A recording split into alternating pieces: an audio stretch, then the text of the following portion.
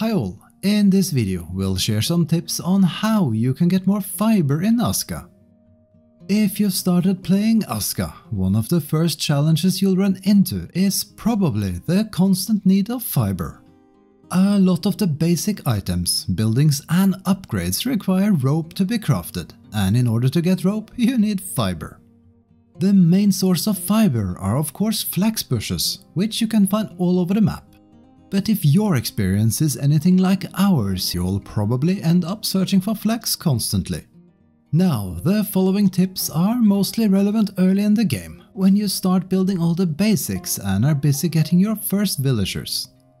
Later in game, you will be able to build farms and plant flax seeds, which will help you with a steady supply of fiber. But let's talk about additional ways to get fiber early on. The first option is bark. In the beginning, you'll probably get more bark from chopping trees than you need, so why not recycle them?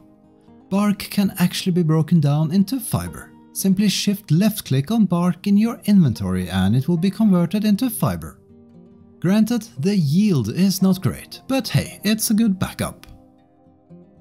The second option is thatch. Thatch can be found by collecting reeds along the coast, and as with bark, thatch can be broken down into fiber in your inventory. Simply shift left-click and voila, more fiber.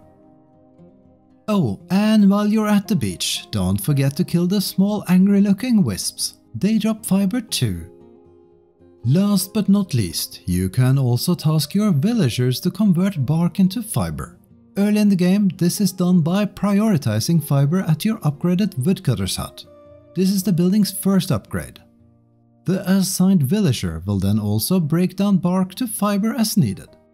And these are our quick tips for getting a little bit more fiber. As mentioned before, you will be able to farm flax later and your fiber needs will be much easier to manage. We hope you found this video helpful and will have an easier time when building your village. If you like what we do, feel free to comment and please give us a thumbs up and subscribe.